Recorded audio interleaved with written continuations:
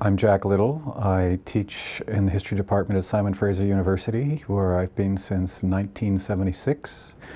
I'm primarily a Quebec historian, 19th century, focusing more on rural than urban society. Social historian, I guess, although I'm doing mostly cultural history as well these days.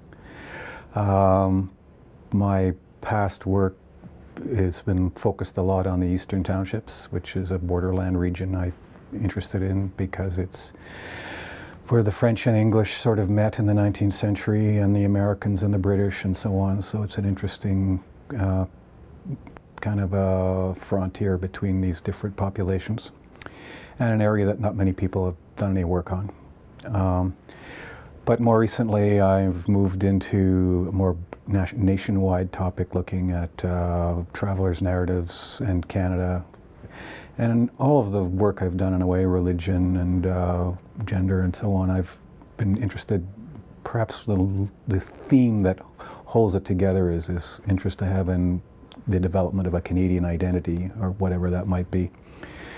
So, you know, and what pressures were exercised to create an identity that's distinct from the British and distinct from the Americans. Of course, that's a English-Canadian identity I'm talking about. French Canadians don't have the same issues with identity.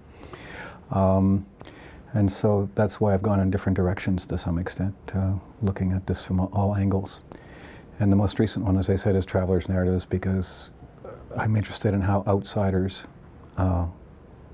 defined, or at least described, Canadians. Again, I'm mostly working in the 19th century, up to the automobile era. I'd say in World War I is where my work kind of peters out at the moment. So it gives me a chance to look at the Maritimes, look at each region of the country, which is, you know, now that I'm nearing the end of my career, something that I think would be a good way to sum it up.